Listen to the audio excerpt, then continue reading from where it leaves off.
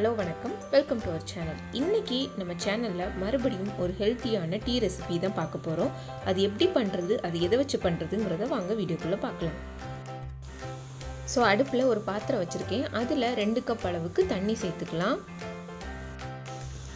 அதில் நம்ம இப்போ 1/2 ஸ்பூன் அளவுக்கு ஜீரகம் சேர்த்துக்கலாம்.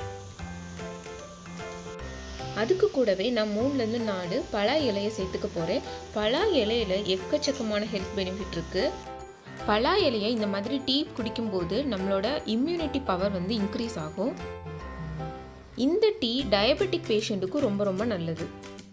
சில பேருக்கு ஸ்கின் ரிலேட்டடாக ப்ராப்ளம், அதாவது அலர்ஜி இந்த மாதிரிலாம் அடிக்கடி வரும். அவங்க இந்த பலா இலை டீயை அடிக்கடி எடுத்துக்கலாம். ஸோ வெயிட் லாஸ் பண்ணணும்னு நினைக்கிறவங்க கூட இந்த டீயை தாராளமாக எடுத்துக்கலாம். உடம்புல உள்ள டாக்ஸின், அதாவது நச்சுத்தன்மையை கிளியர் பண்ணதுக்கும் இந்த பலா இலை வந்து ஹெல்ப் பண்ணும். ஸோ இது மட்டும் இல்லாமல் இந்த பலா இலையை நம்ம கிரைண்ட் பண்ணி ஃபேஸ் பேக்கை கூட யூஸ் பண்ணலாம். ஃபேஸில் உள்ள பிளாக் ஹெட்ஸ்லாம் ரிமூவ் பண்ணுறதுக்கு இது ஹெல்ப் பண்ணும். ஸோ ஃபீட் பண்ணுறவங்க கூட இதை எடுத்துக்கலாம், ஆனால் ஜாஸ்தியாக எடுத்துக்கூடாது. மேக்ஸிமம் 4 இலையை இந்த மாதிரி டீ போட்டு 2 days ஒன்ஸ் வந்து எடுத்துக்கலாம். அவங்களோட மில்க் ப்ரொடக்ஷன் வந்து கண்டிப்பாக இன்க்ரீஸ் ஆகும்.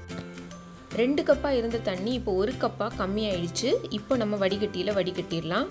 உங்களுக்கு தேவைன்னா தேன் அல்லது நாட்டு சர்க்கரை சேர்த்துக்கோங்க, அது ஆப்ஷனல் தான்.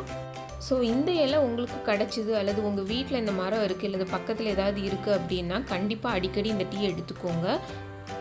கண்டிப்பாக இந்த வீடியோ உங்களுக்கு யூஸ்ஃபுல்லாக இருக்கும்னு நினைக்கிறேன். இந்த வீடியோ பிடிச்சிருந்துச்சுன்னா லைக் பண்ணுங்கள், ஷேர் பண்ணுங்கள், நம்ம சேனலை மறக்காமல் சப்ஸ்கிரைப் பண்ணுங்கள். தேங்க்யூ ஃபார் வாட்சிங்.